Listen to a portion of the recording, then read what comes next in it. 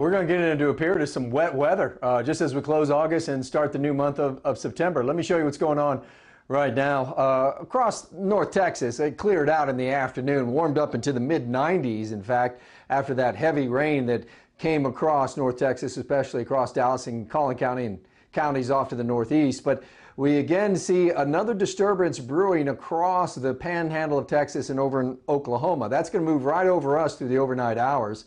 Well, there is a severe weather threat with these thunderstorms, most of it just off to our northwest and up in Oklahoma, damaging winds, even small hail. But Futurecast, you can see not a whole lot of activity. It shows we see some of it in the middle of the night, really, across North Texas and along the Red River counties. And then as we get across the morning hours, I think we'll put in a 10-20% chance of rain for the morning commute tomorrow, but it would be just passing showers. The stronger thunderstorms would be up in Oklahoma at that time. But look at 3 o'clock in the afternoon tomorrow.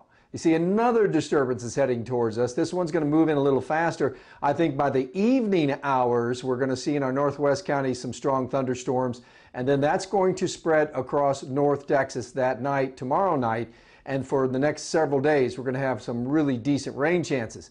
Tomorrow, however, as it clears out in the afternoon, temperatures are expected to get in the upper 90s, and there's a lot of humidity around, dew points low 70s. So it's another heat advisory. These are where the 100-degree days were today. You can see it was mostly just across our western half, and the same story tomorrow. That 100-degree weather will be just off to the west of the DFW area, but the dew point's so high, that heat advisory out up till 8 o'clock tomorrow night. Look what happens with these precipitation chances. By the time we get to the first day of September, 70%.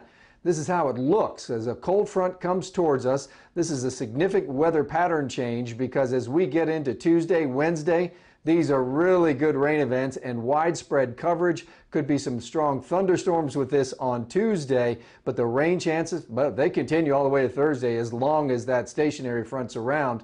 That is Tuesday. I mean, really, I say tomorrow, that's Tuesday because it's Monday night, Tuesday, where we run the risk of severe weather, especially across our northern counties. Damaging winds would be the main threat, but we could end up with some tremendous rains out of this by the time we get to Thursday, maybe 3 inches in some areas. And look what it does to temperatures. You can tell we're starting a new month. As soon as we get into September, we talk cooler temperatures. A lot of these days, highs only in the 80s, and going into Labor Day weekend, Steve, looks pretty good as well. Temperatures kept in check, maybe mid-90s by Sunday.